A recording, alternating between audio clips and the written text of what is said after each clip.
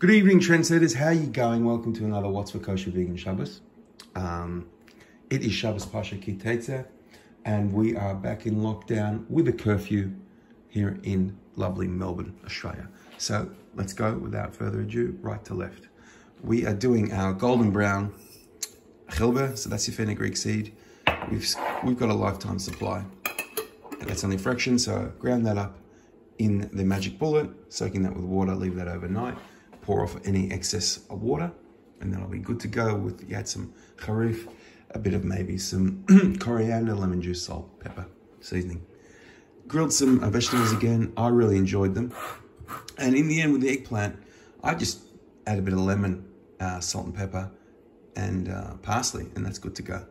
I didn't add mayonnaise. I'm not such a mayonnaise fan, to be honest.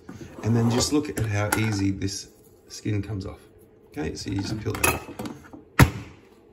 We've got some burgle, cracked wheat, soaked in some hot water, pinch of salt, and that will become a tabbouleh when we add some lemon juice, olive oil, and this, what I ground up in the food processor, parsley and spring onion.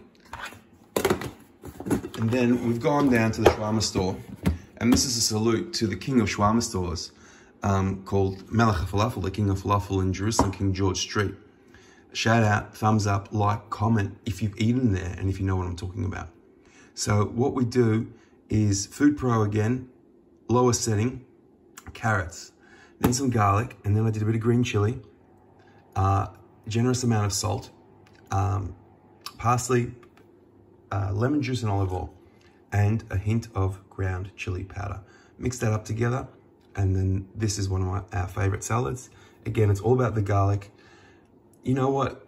You're just gonna have to kiss each other afterwards and just enjoy each other's garlic breath, but it's worth it, you'll understand. Those who try it.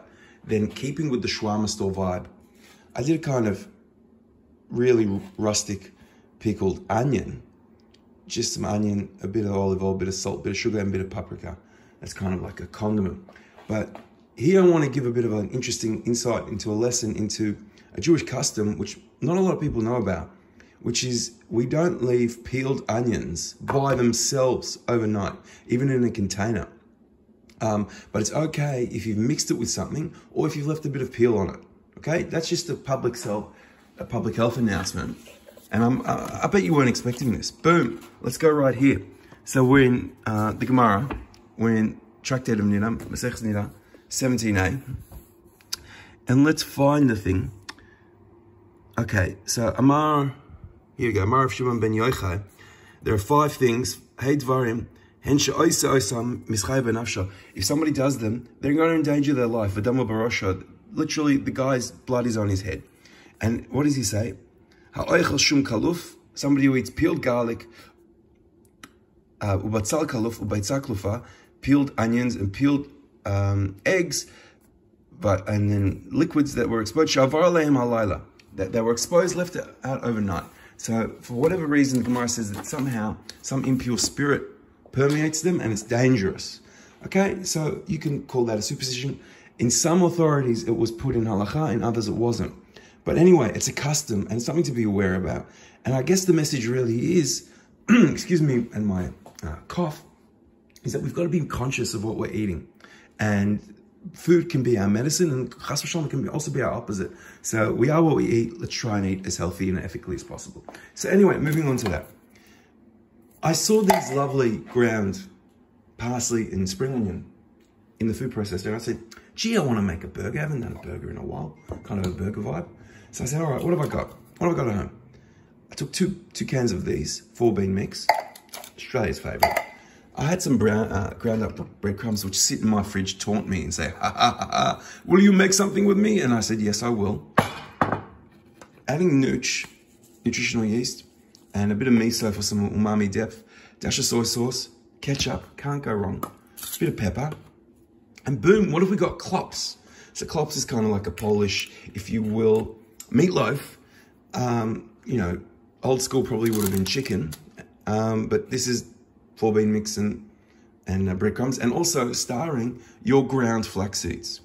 So a bit of ground flax seeds, I think, helped with the binding, dash of water, and just did that in the Food Pro right at the end. Obviously, after I've chopped up that, and whatever else I chopped up. And then I formed them into these clops. And then, you know, just taking inspiration from Jerry Seinfeld, black and white sesame seeds coexisting without any critical theories. So this is really good. Got the coexistence of the black and white sesame seeds on the clops for Shabbos. Then just, guys, get into your mushrooms if you can. My wife finds me these amazing mushrooms all the time. Oyster mushrooms.